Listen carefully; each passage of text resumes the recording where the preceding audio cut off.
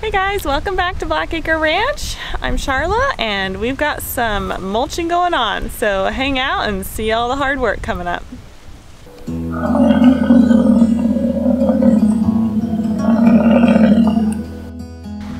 Alright, so I'm here with Talmadge, who's filling up our baby water, and we have a mulching guy out today. He is mulching. We'll see if he gets mowing also.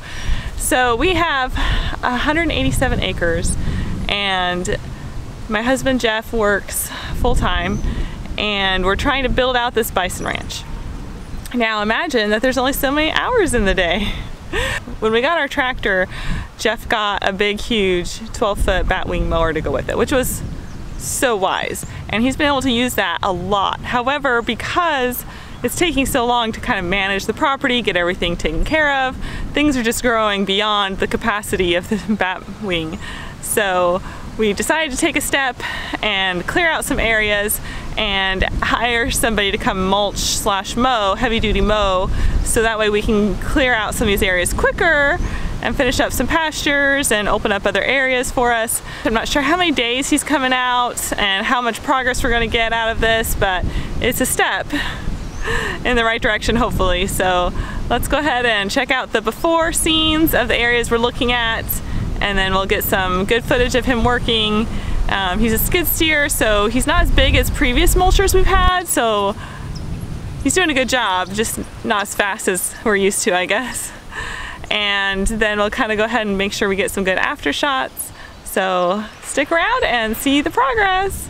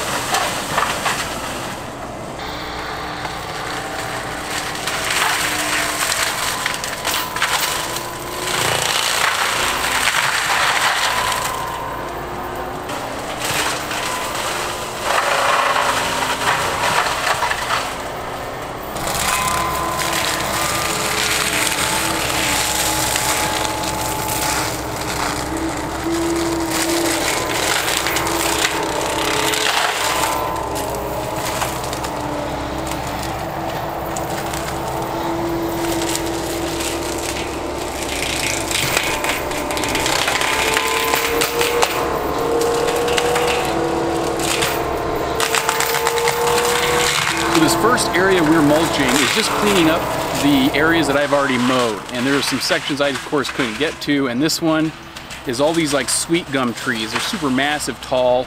He's going through and just kind of clearing them out, getting them down, so that way I don't have to worry about them. Here's the before, of course, you've been seeing.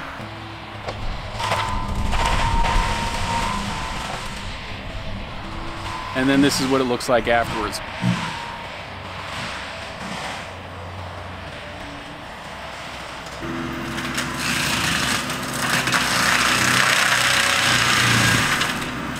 The second area that he was also working on were pines. And we're just showing you the big areas, guys. He's going around these trees and doing a bunch of stuff and trying to trim up near close to the trees. But this group of pines, I just left it alone. And so he went ahead and gone after this.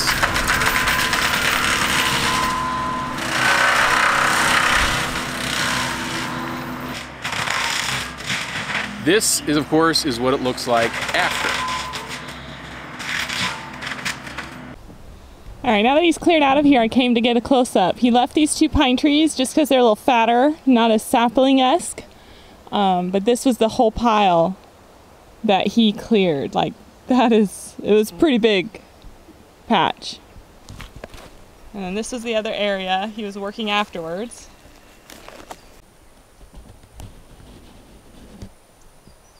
I mean, he cleans it up really well. The stumps are ground. You can kind of tell where they were, but they're definitely not stumps really anymore. Looks great. So obviously when you're going to look at this, now what we're going to do is just expose all those trees that have fallen down and that need to come down, and that's exactly what we've done. In order to keep our kids busy, we thought we'd do a little bit of mulching of our own. So Clark starts mulching with our little mower, and they kind of cleared out the dog pen area, they cleaned out by the house. Everything looks good. He did a good job. So what do the bison do when we mulch, if you might ask? Well, in pasture 6, they hang out by the water. Now, we hardly ever get them on video in the water, and sometimes we see them, not a lot, but they decided to just chill and take a bath and swim around while we sit up here mulching.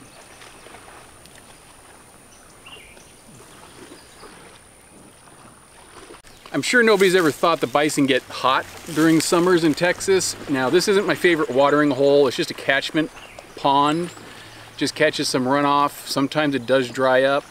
The water isn't super great, but it does allow them to cool off. And I think they do enjoy it, although there are times in the year I just want to fill it in and get rid of it. But for now, we keep it, and they swim as much as they want.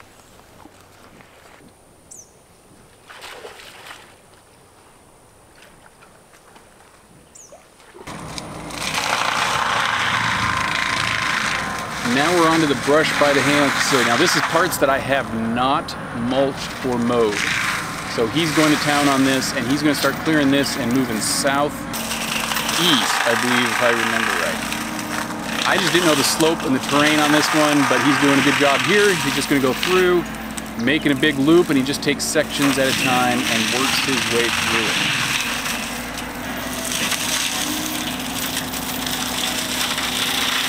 Because he's in this little skid steer, of course he can just get closer to these trees, and it's not like those big ones that were just gonna, if I wanted to take down a bunch of these big trees, I'd get a big mulcher, but he's doing just fine with his little guy, and it really just makes me want to have a skid steer, to be honest.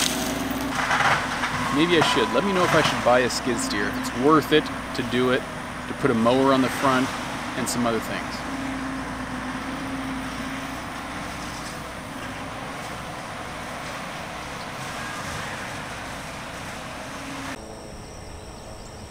Alright, it's the next day of mulching, and he's cleared this out. Now we've asked him to just kind of leave some small stuff so Jeff can go back with just the bat wing and clear it out. So it's not as cleaned up as it could be, but he's been able to make a lot more progress. So he's way down there now. He's been at it for a few hours this morning, so it's looking good. Alright, so there's the road down. He hasn't gotten this far yet in 5. However, he has been over here, and so again, he's going around the trees. He's getting any saplings that are too big for the mower. So again, it doesn't look as clean as it could. And so over there, I think you can kind of really see some of that work he's got done around those little guys.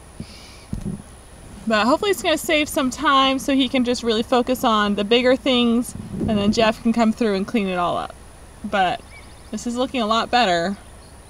Definitely looks like stuff that we can just mow now. It's not windy. Yeah, the one's kind of died down. Of course, the kids get bored. I've never had to touch So they brought the ground kites, ever because since why I not? We're on the top of a hill and it's windy. So let them have some fun with their kites and fly them around, and as I watch mulchers.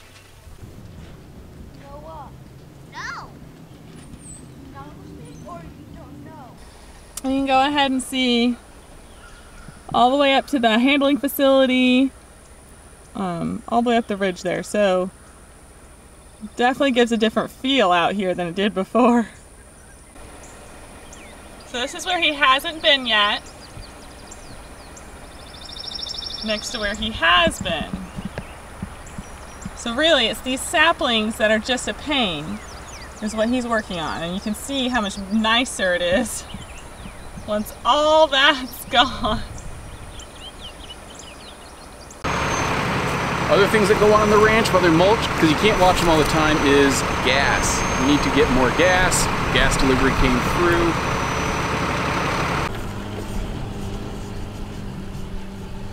All right, we've been doing some cleanup. We got about 5 bags around the pavilion, then we cleaned up around the garage, got a bunch of trash there. So it's looking good. Definitely improving out here.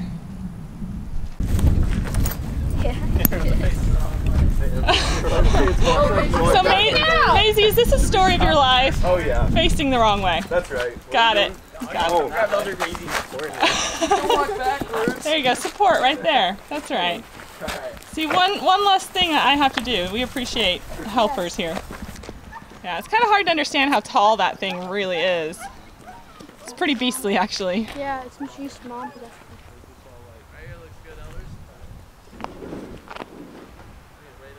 Okay, our mulcher guy is off in the distance, working hard. We'll go check on him in a little bit. But our missionaries are going to help us. Some of this we've already cut but never cleaned up. So we have a few down trees, and then as we go, if we have the chainsaw, we can try and break stuff up, but if it's too big, we'll come back with the tractor.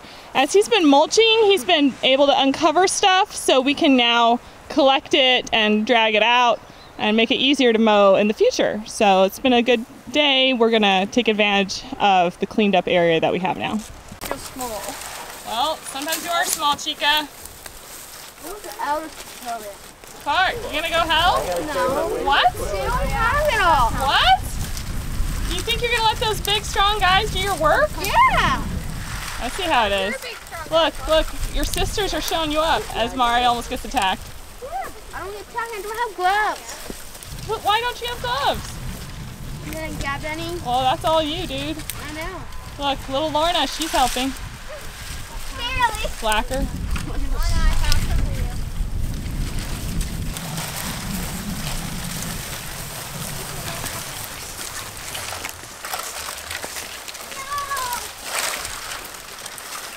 You can do it, bug. Push. That wasn't a push. There you go.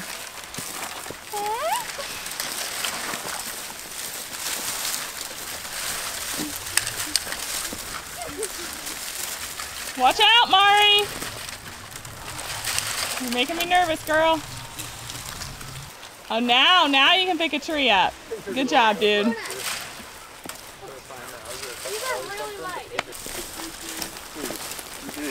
I can't believe the mulcher took those down. No, these are ones we took down. Yeah. These are ones we took down. Yep. And we moved and we put. We were cleaning up around here. Oh, you don't.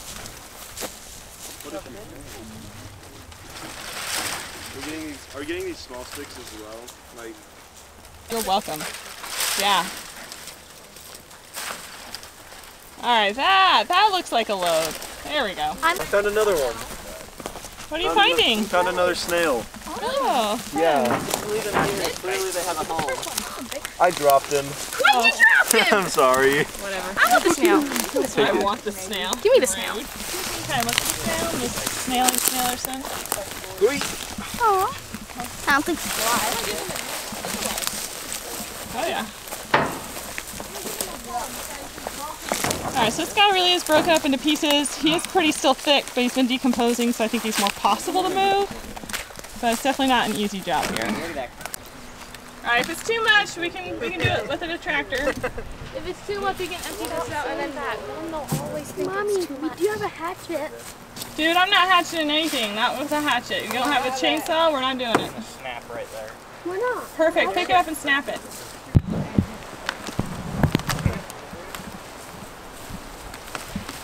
Oh yeah, it looks like it's gonna break right there. See, who needs a chainsaw? We've got Elder Owens.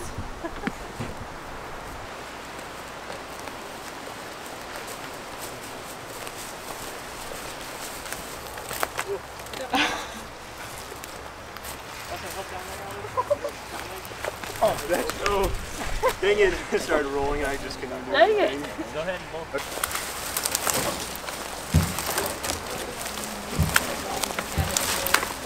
We just get this.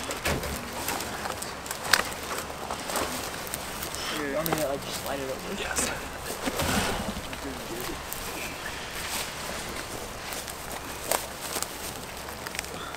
Alright, watch out, Kleinman. And I'm like, it's gonna fall. It's gonna There fall. we go. No, it's not. When we Good go up job, the guys. hill. Good job.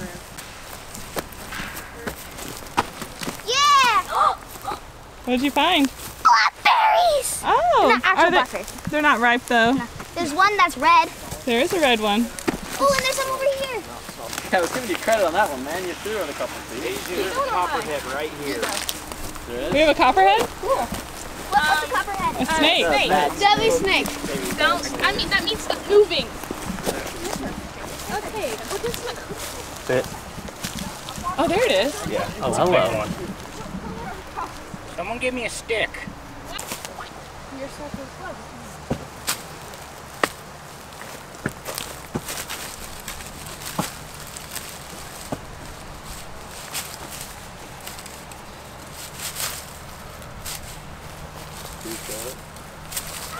Did something to it. He's working on it. So you can grab behind its head, I right? said Mario has a There you knife, but go. not that kind of knife. Nice. It's a murderer. Hey, we appreciate that skill right there. That snake dying. Alright, the head's right here. Just watch out. Definitely not what I saw. Good belly. It's right there. Can you still? I can't even. Can it still? The head's right there. Dangling.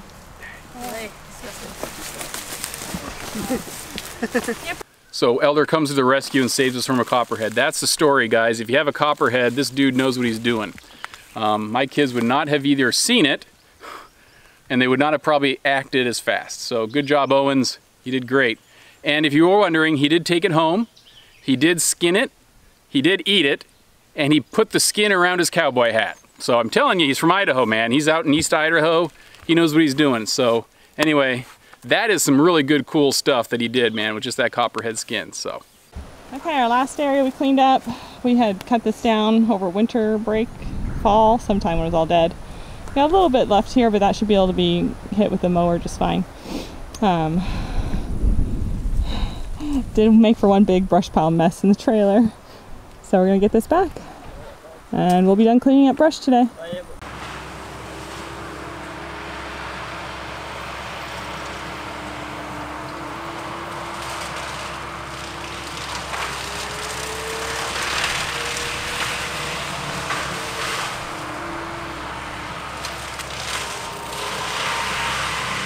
Okay, the mulcher is actually up the way and he's working towards us. So this is on the far east side of our upper 5 pasture. And we thought we'd give you a view of kind of the before, kind of back over here a little bit better. And this used to be, when we bought the place 2 years ago, they had mowed all of this actually just recently at the time. And so the trees behind us are exactly the reason why we're kind of like having a mulcher guy come out. That is 2 years of growth on these trees, and it's crazy. I mean, they're probably 20 feet tall. Right.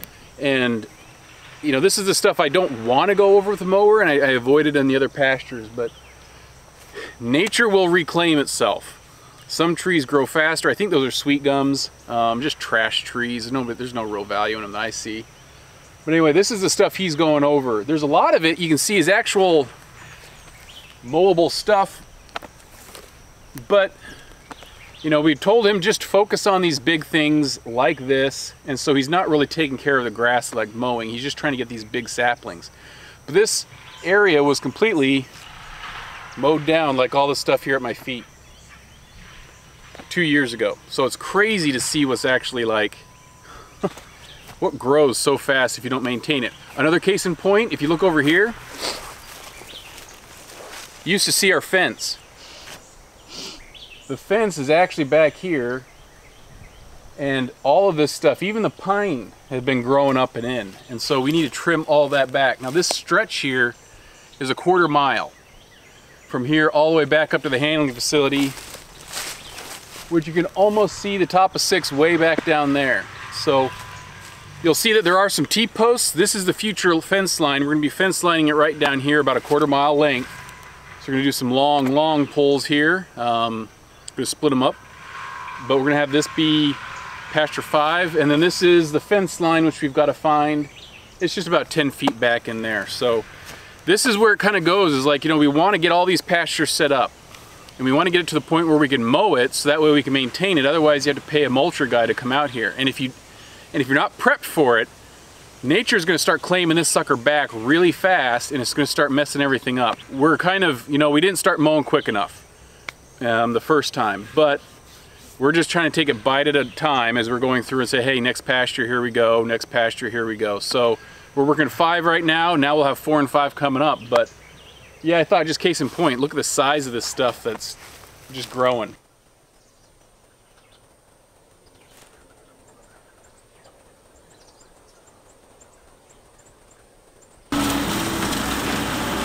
So what he's doing here is he's just speed going over most of it. So he's mainly clearing out, like we mentioned before, just these big saplings and even the smaller saplings. But the small pine trees and other things that are kind of small we don't have to worry about so much, I can easily take care of them with the mower. So when he encounters those, he's just driving along, dropping his roller down and just kind of going across, back dragging where he gets kind of thick.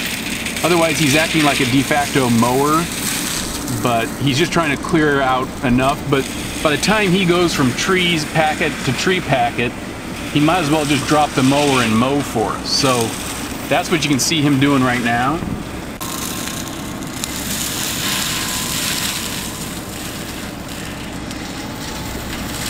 You know, there's nothing big that's right there, but there's just some stumps here and there, so he's just dropping it down and going.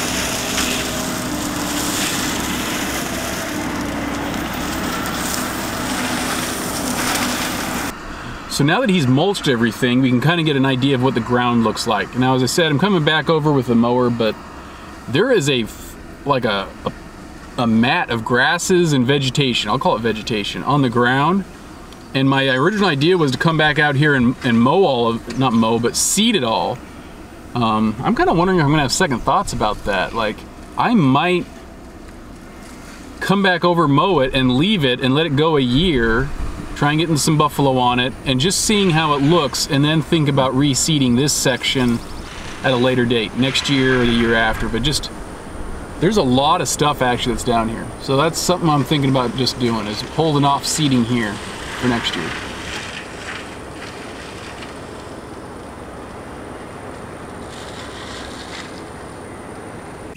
All right, so here's the north property line.